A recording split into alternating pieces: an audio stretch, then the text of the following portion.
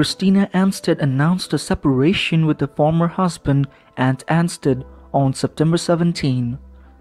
She shared the shocking announcement on Instagram and they have been on the headlines ever since. Now, Christina on the co-star has officially filed for the divorce proceedings. Christina's close friend and publicist Cassie confirmed the news about the divorce filing.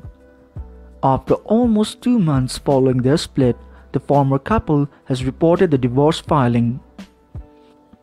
As they are still healing from this separation, Ant and Christina will now legally have no connection whatsoever.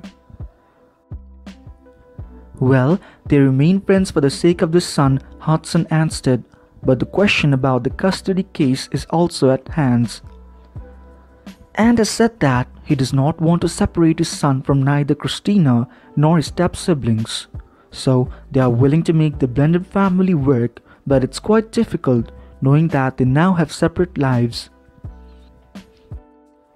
Their decision to split was mutual and they won't have much problems going through the legal filings.